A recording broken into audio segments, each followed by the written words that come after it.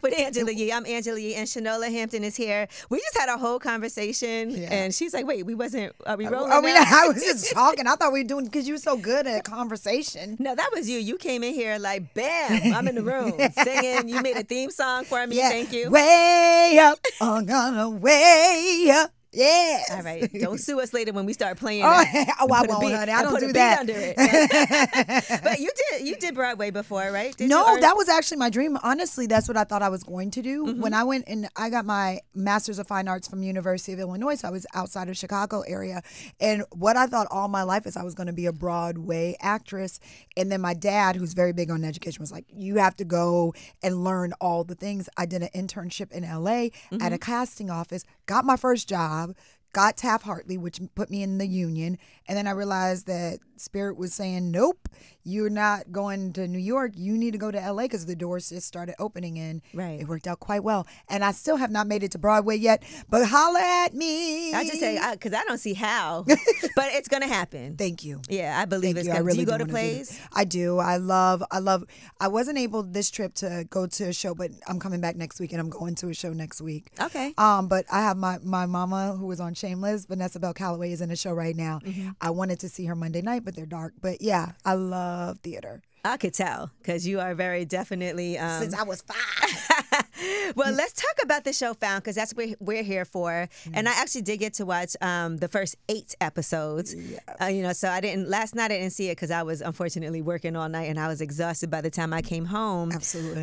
But, the show is fascinating. I have a million questions because as I'm watching it, I'm thinking of like different things. Yes. Right. Now, clearly at the center of this show, because we keep on finding new things out about your character, but Found is about making sure that people who have gone missing are found. That's right. Right. And sometimes in underserved communities. Yes, in underserved communities. And each episode definitely focuses on an underserved community. It's not just children either. No. Right. It's not just children, as people of color. It is sex workers, unhoused, indigenous, all those stories that we have not seen on our TV screens or in our media in real life. Those are the people that we are looking to find, because there has been such a gap in the representation when someone goes missing. At the same time, 2 people can go missing the same week, and only one person gets a lot of the media attention or a hashtag, and everybody knows the name in the face of that missing person, but there's still another young lady, same age, different color, and the media attention is not there. So this show really tries to not only bring that to light, but also says that every missing person deserves to be found. It's such a good story, I think, throughout. In the procedural aspect, it's the first time we've seen anybody looking for this specifically. Yeah, and that definitely plays out on one of the episodes where there's the missing white girl, which, God willing, we always want children who are missing to come home and get found, but it gets so much more attention. That's right. You get the Amber Alerts. Yep. And then if a young black kid goes missing, you don't get that same type of focus. Sometimes they also feel like, they ran away. Oh, they were a bad kid. Yep. And that's what, and I think that's been such a misrepresentation of so many communities, is that it's so easy to throw away those, someone who is unhoused or someone who is a person of color. And that's what we want to do. We want to change the face of the missing for everyone. That's what this show is really about. And when you see that, and I think that what we want to also always understand, and you said it best, be careful of, is we're not saying don't look for them. Right. We're saying look for us too. Yeah. And look for the indigenous too. And look for the sex worker too. And look for the unhoused too. Like, look for everybody. People, we got to add that to everything, apparently, because if not, then it becomes, this is not a... It's not this or that. It's this and that. Yeah. That's right. All of us. All of us. That's it. And you're also a producer on the series. So how did that happen? Because this was brought to you as like, you'd be perfect for this role, right? Did you have to audition for it? Or was No, I don't audition anymore. Okay. No, okay, ma'am. good. No, thank you, Lord. I paid my tithe in. But no, what happened was, our showrunner, N.K. Carroll, she and I were meeting. I was meeting to go direct on one of her other shows. She has 3 shows on the air right now: All American, Homecoming, and Now Found. Amazing So ones. sis is doing great things, and she's a great person. And we were just meeting, talking. Because my hustle as an actor has changed. It's not as much of a hustle, but my hustle as a director is back at the grind. Okay. And so I'm taking meetings, and I was talking to her about directing on one of her shows, and she was looking at me, and apparently now, I didn't know this then, she was texting as we were taking this meeting saying, I found my Gabby. So towards the end of the meeting, she says to me, are you still acting? I said, yes, ma'am, I still have to pay bills. So I'm of course still acting. And she said, I think I have a script for you. Okay. So it all happened from a meeting that was about something else. And one of the things that I knew moving forward from doing Shameless for so long is I was never going to be just an actor for hire again. I wanted to put my thumbprint in as a producer and be but be part of the process as a boss. And that was what I was determined to do. So anyone that wasn't going to accept that and my role wasn't going to be a place that I wanted to partner with. And of course, NK and Greg Berlanti and the folks at NBC have been so good, and Warner Brothers. So that's why, and I'm a producer on it, but not just to hyphenate. I think sometimes people hyphenate for hyphenated sake. That it's because if I have something to say, I want to be able to say it. Right. And I don't speak when I don't need to speak. I don't have to prove that I'm the boss. Isn't it nice to think about how far like things have progressed from when you first started? Look at where you are now. Yeah.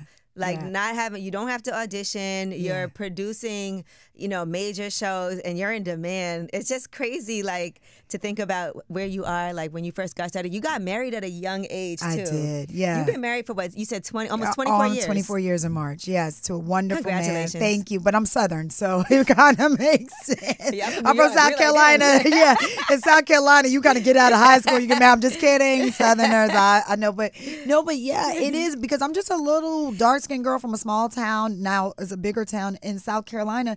And I had a dream since I was 5 years old. It was to be on stage, but to be an actress. This is what I always thought I was going to do. So to do it and have been blessed in this way. But let me just be clear.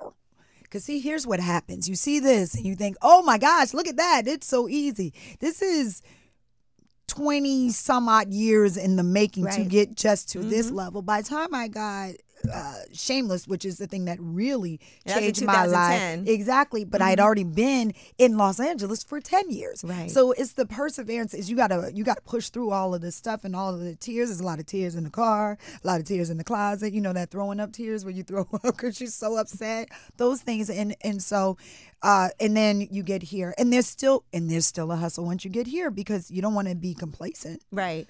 I mean, how because it seems like you're very pleasant to work with. Right, and that people. Maria, am I pleasant to work with? Absolutely. Amen. But I do think people don't understand the importance of that also. Just because, yes, even for who you decide you want to work with, right? That we all have options, but we get to choose. When you get the chance to choose who you want to be around or who you want to be on set with, that does make a difference too with those types of relationships. Well, yeah, and we've said it before, and this was one of the things that when NK and I met, we lead with love. We have a no jerk policy, and that it's a for real no jerk policy, and I don't start the day. Everyone will tell you because we get so caught up in our work that we forget that the humans that are behind the job that we're doing. Everybody went home to a family. Everybody had a night. So we don't start the day without me checking in with everybody on a human level first, and now we can get to work. And we still make our day. It takes no time to say, how you doing? How'd you sleep? You're all right? How's the baby? I know she was sick. Having those human interactions first, that's the kind of that environment that we've created, and we're a family there. Right. And that's how it should be. And it doesn't matter the wee hours of the morning or whatever. Let's go. Let's ride. Let's get it. Get some coffee. Yeah, let's go. Because I always picture, like in Hollywood, when you first got started, sometimes you're taking jobs and you may feel like, this isn't the most pleasant experience, but I got to just, keep, because you're trying to get somewhere, Well, it's funny because I remember some of the less pleasant experiences, and I remember looking at the folks that were being, for me, it felt so ungrateful for the opportunity they had. You go on as a guest star, you're looking at these series regulars, or you're looking at these people that are the main leads, and you say, that would be all I would want. How are you not happy coming to work? How are you not full of joy coming to work every day? And even just going to speak to like people in the background and stuff, everyone has such a role in this attitude of the, for lack of a better word, don't look at me or talk to me in between. It just was something that I cannot grasp even to this day. It's about the human being first, and we're just doing a job. So why you acting like that? Even for you getting into character on Found, because there are some dark elements to this show. There have to be some episodes that were hard for you to be able to film and like have to take a moment. I saw now with the SAG-AFTRA union, they also are going to have people on set that help with certain things like intimacy even, right? To have those type of coordinators, things that never were considered requirements before moving forward. But even for you being on set and having to do, I mean, you know, people going missing, the unhoused community, like you said, and having to film certain scenes like that. Usually now, the first few episodes I've seen, and I'm not giving any spoilers because the show's been on, so y'all gotta exactly catch right. it. You know, I hate to like talk about it just in case somebody's listening and they haven't seen it and they're like, I want to go back and watch it, so I won't give too much. But one of the main things is you were, you know, as a child, you were taken. Yes. Right? And here's what I was thinking, because I couldn't understand what the relationship was there, because it didn't seem like there was anything intimate between the two of them. Good. Yeah, right. Because normally when we think that happens, there's like some type of like sexual assault or something going on. But I was did he just want you to be like his child? I just couldn't understand what it was that Sir, who's the person that abducted you, was trying to get from you. Yeah. And so when Gabby, my character, was abducted, you're going to see, so last night's episode, I don't want to spoil it for you, but you'll see from when Sir came. So it's flashbacks. So you're going to, that episode kind of explains the psyche of Sir. But what's really fun about this, it is not sexual.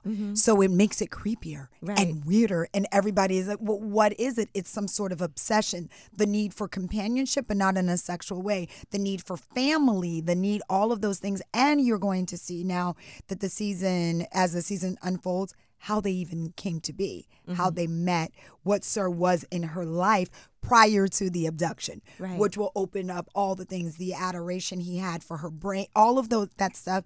That's all going to be answered this season, which I'm excited about. That was one thing, because I was trying to see if maybe they're not showing that. I couldn't figure it out. And then even in one of the episodes, was it Lacey? Who is a law student? She also was somebody that was abducted by Sir. She was like, all he cared about was you, and I came and ruined that dynamic. And you know, and then even in one scene, he wants you to tell him that you love him. And I was like, does she love him? I really am trying to, I'm like, is this a Stockholm syndrome type of situation? Because, and this is not giving away too much, but he is now your captive in the basement. You have him chained up. I have him chained up. But he doesn't want to leave anyway. And it took me a minute to realize that he could also go to jail, and so maybe he'd rather be in the basement than in jail. Yeah, but I don't think he worries about that, right? Because they weren't able to catch him for all those years. So the jail, because you could easily have just called the cops, and you know, so he's going to be quiet when people come to the house. Because at the end of the day, he'd rather be there. You know, as your intern. As my intern, as my partner. Because who better to solve a case about people who are missing than people who were the person? People. I said, what better way to find a monster than to use a monster's mind? And what's great about it is, and I think you'll see more and more, because it does, and it's purposely done in a way. I think NK did a great job of saying, this is a relationship that is so complex. Very. You know, even in the first episodes, I get to read.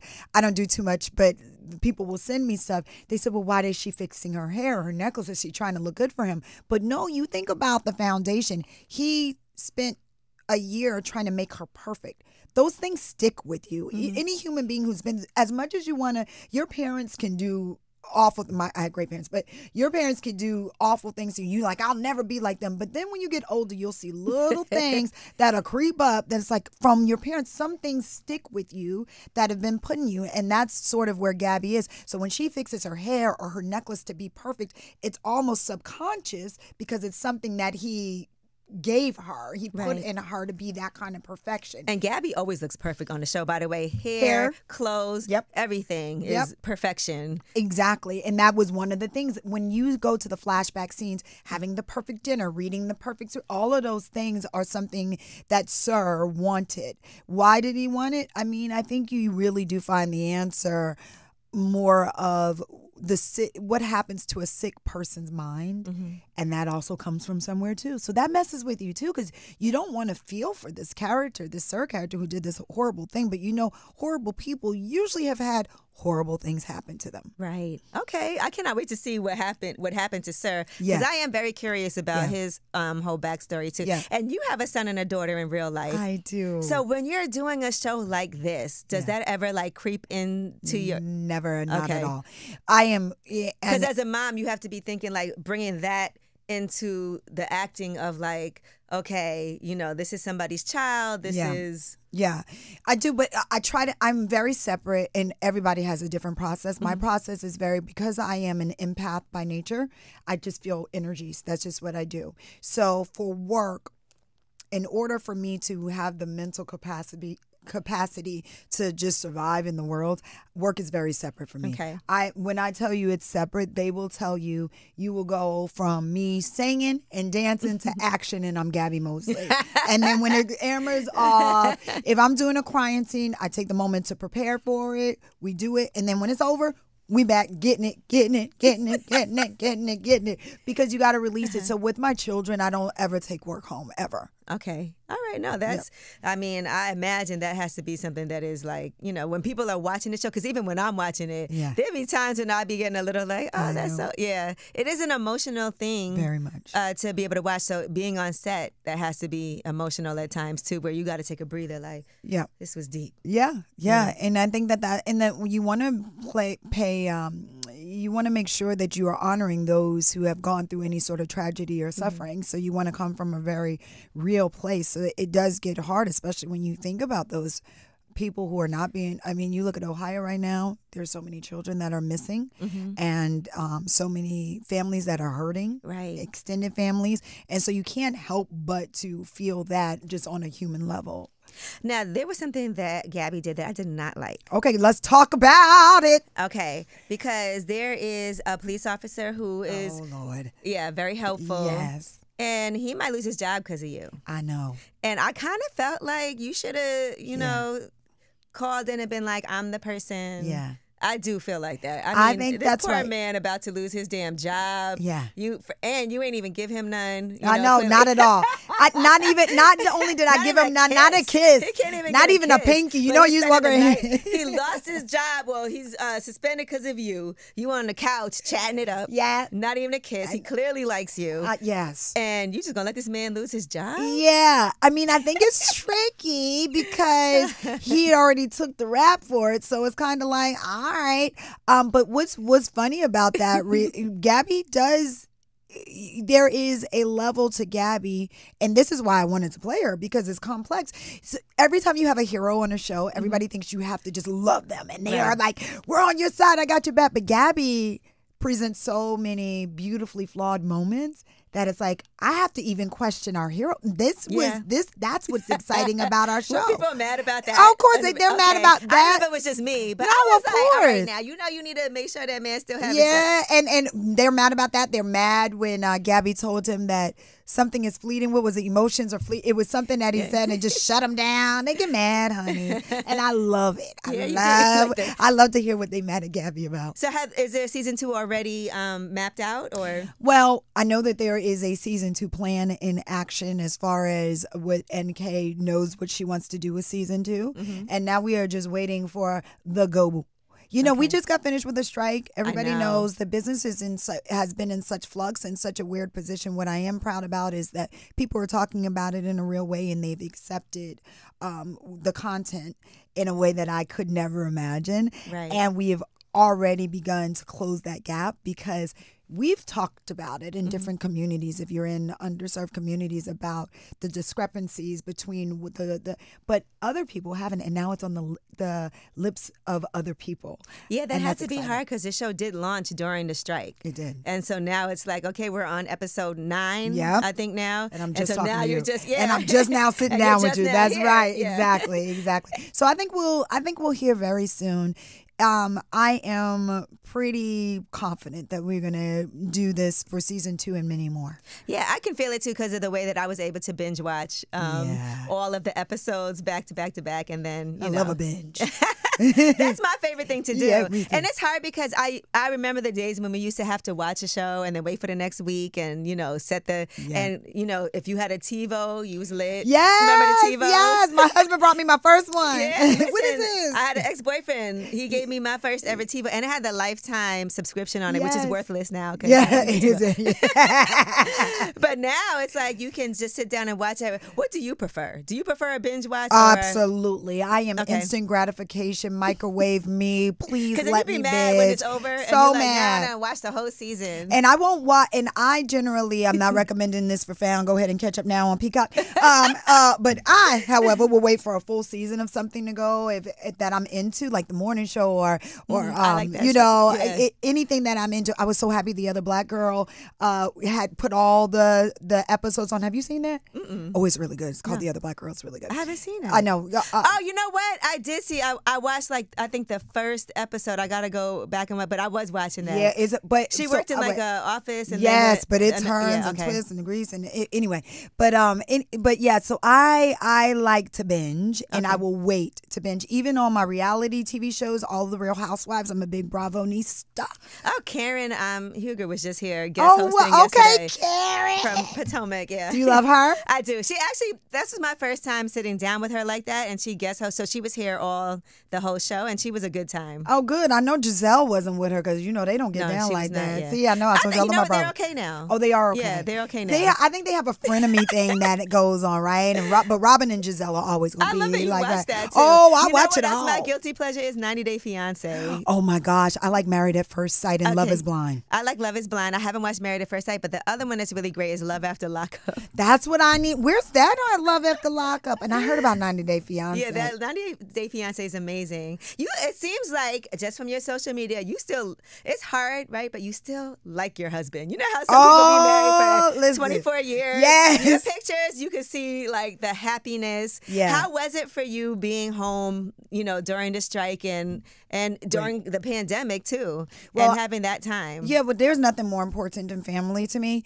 And being a mom is my first job. So even when I was shooting, we shoot the show in Atlanta and I live in Los Angeles. But even when we were shooting, I worked during the week and I flew home every single weekend for 5 months to be with my kids. I set out their clothes. I'm very type A. Set out their clothes for the week, did the washing, did my wifely duties, all the things, okay, to make sure that my household was going to still run. So anytime, what's great about being an actor and also what's great about the show that I spent 11 years on, you get a hiatus. So I spend half of my year busting. And then the next time I'm a stay-at-home mom, which I really, really enjoy. During the strike was really good because the fall is the busiest time for kids. Right. So to get them going and started, and my husband calls my PFO duties, PTA duties at the school, my full-time job. Spend like 40 hours a week at their school. It's no problem. And are you a sports fanatic too? Oh, gosh, yes. All right, what's your team? Minnesota Vikings. Okay. Football house. See, I can tell you a good time. Yes. Well, listen, and one last thing I want to ask you. From all the characters on the show, on Found, right? Besides Lacey, because clearly y'all have a certain bond, as the characters on the show, not in real life. I love her in real scenes. life too. Yeah, but as the characters on the show, who would you say of all the people that she works with is the one that she's most connected to? Gabby's character. What would you guess by looking? Can you kind of tell? I'll answer, but I'm just wondering if you can feel. You know who I feel the most for? The one. What is her name? Margaret. Yes. The bus station. Oh my God, that's Now that is heartbreaking. Yeah. I'm gonna tell you the one part where I got a little teary-eyed was when I was like, when she was trying to find out, who took so just for people listening, if you haven't seen it, and you definitely should make sure you watch it and binge watch it, because you can still catch up before the season ends and we can talk about it together. Yes. But she has the rip-off, missing and the phone number, and somebody ripped off the tag. Yes. And she goes to the bus stop every day, so she can't even go on certain missions because she needs to be close so she can go to the bus stop. And somebody ripped off, the phone number, and she's just... who ripped it off, and y'all was going through the footage. Yeah. And then it turned out that they just ripped it off to wrap their gum in. When I tell you, I was I felt so I know awful. Yeah. but Gabby has a connection to all of those characters. That's why they're a part of the team. They've all she said that they've all had something Mm-hmm. happen to them in their lives. And that's the other great central theme of the show is that tragedy does not discriminate. It doesn't say it's going to hit a certain color Mm-hmm. or an age or gender. It's everybody experiences tragedy, and healing can look a lot of different ways. So we shouldn't judge how each other's healing process is. So the connection for Gabby, the character I play, is with all of them. But the one that I think gets her, to answer that question, would be Dawn. Okay. All right. Tell me why. I think you'll start to see more and more. I think Dawn's real ability to not judge will reveal itself in other things. Well, I don't want to spoil it because you're about to see, but you'll see why I said Dawn. Okay. You'll see why. And you can kind of, and once you see what ended up happening, you'll go back and watch the season and you'll see glimpses of it and you'll be like, oh, when they did the thing that was the thing. Oh my gosh. So yeah. Well, listen, you guys, thank you so much for joining me today. I really appreciate it. You guys gotta watch Found. You know, honestly, you got time. You got time to catch up before the season ends, and we definitely want a season 2. So let's make sure that is, solid. But Shanola Hampton, for you as an individual, I appreciate you for coming here with all the energy that you came in here with, and just thank you. I appreciate you, boss. You're doing a lot of things, and I'm so proud, and I'm happy to be in your presence. And thank you for having me. Truly, you doing really, really big things, and I think that you are such an example of what can be and what should be. And so I'm really, really, really honored to be here. And I'm honored. This is amazing for me. Yeah. Well, thank you so much. Again, I'm going to tell you some more things off air about the show that I feel like is politically incorrect for me to say. Yeah, let's not get in trouble today. One more thing. All right, it's way up.